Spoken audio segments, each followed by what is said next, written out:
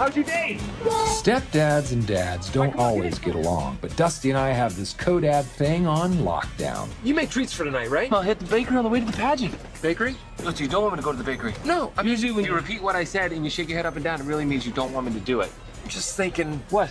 maybe homemade? No problem, Braddy. Homemade snickerdoodles coming right up. Hey!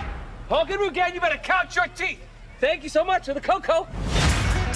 Hey guys, we got a big surprise for you. Oh, is it money? A trampoline? Another pony? This year, Christmas, both families together. Yay! Hello? Grandpa Kurt? Look, your father hasn't met the new evolved Dusty. That's exactly the stuff he's gonna make fun of us for. You'll see. Dear God. Wow. Is that him? Dress is so cool. Yet I can't picture him actually going shopping. Dusty.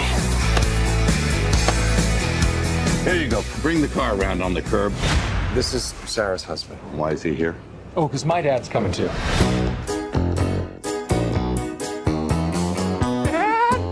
Daddy! Here's my big man! He hasn't seen his dad in a long time. It's only been 2 weeks, but it feels like forever. It does, doesn't it? And this guy's raising your kids half the time? Tell the Papa joke! Hey, kids, I got a good one for you. 2 dead hookers wash up on the shore. No way. He's gonna ruin Christmas, Brad. I'm telling you. The only person that can ruin your Christmas is looking back at you from that mirror. All I see is you, Brad. Sorry. Right here. There we go. Still you, Brad.